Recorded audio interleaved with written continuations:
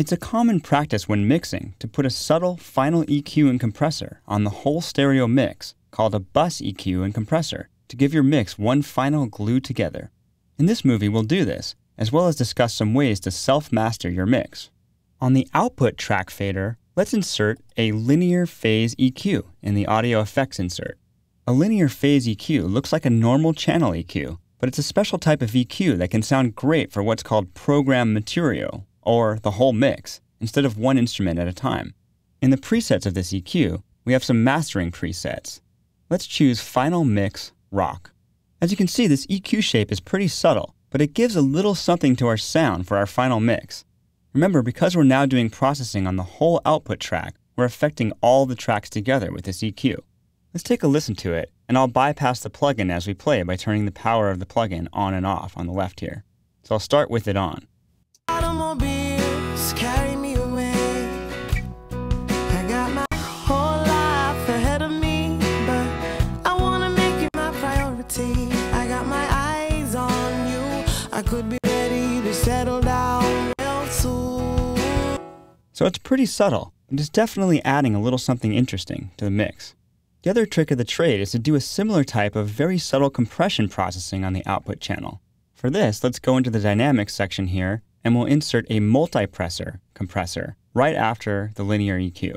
This compressor is like a normal channel compressor, except that it splits the audio into 4 separate frequency bands, compressing each band separately. So the first band compresses all the bass material, 2 and 3 compress the mid material, and 4 compresses the high-end material. It's a little more flexible than a traditional single band compressor. Let's choose the preset in here called Final Rock Compressor. And you can see it loads up each band with separate compression parameters. Now by default, this preset has the output down -4 dB. I'm going to move this up to -2. And let's hear the song with and without this compressor on. I'll bypass on the top left. Here's with it on.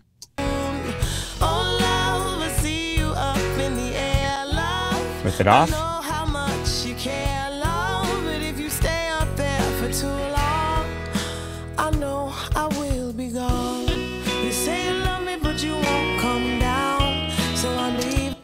So again, it's pretty subtle, and you can hear this compressor is making it slightly louder, but it's also doing something else. Maybe I'd describe it as making the mix feel a little thicker. So those are some bus processing that you might want to do on your output fader of your mix. Now, you might notice your final mixes aren't always as loud or as huge sounding as commercially produced songs in your iTunes library. Part of that's due to mastering. Now, I'm not going to pretend we can approach some of the crucial sonic nuances that a professional mastering engineer can add, and I'd highly recommend taking your final mix to one if it's important to you. But we can do our own, at least temporary mastering on the output fader here in Logic, just to match some of the loudness we might want to hear from our mixes. We can also protect against possible overloading. You can see I've actually overloaded the master output here by 0.7 dB since it's in red. For this, we'll use the adaptive limiter. So after the multipressor, I go in here to the dynamics section, and I'm going to choose adaptive limiter. Here we'll choose the preset average limit. And we're going to turn the output ceiling down to -0.1 dB. That'll protect us from clipping or overloading the output. Since the top of the scale is 0 dB, if we go down just 0.1 dB, it'll put an output ceiling there, so our sound can't get louder than that.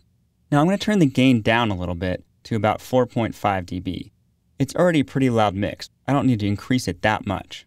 So now let's play the song again, and you'll hear it'll be much louder. As we go, I'll turn on and off these 3 processing plugins we put on the output fader, and we can hear what our final output processing is doing for us. Here's with everything on.